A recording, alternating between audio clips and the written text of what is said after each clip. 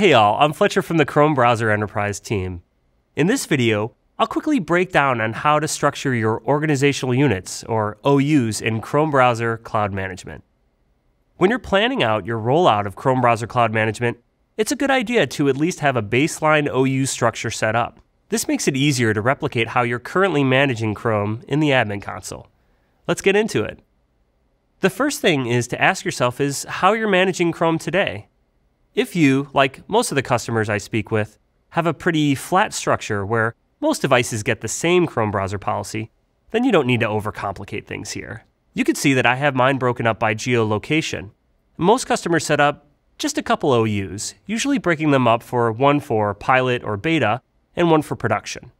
You can also break them up by OS, as Chrome Browser Cloud Management does support multiple platforms: Windows, Mac, Linux, Android, and iOS.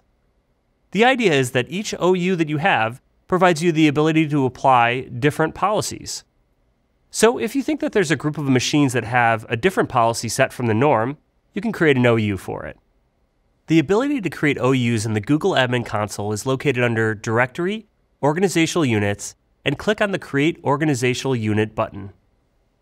Note that each OU has a parent-child relationship, so whatever you set at the top level will flow into the sub-OUs.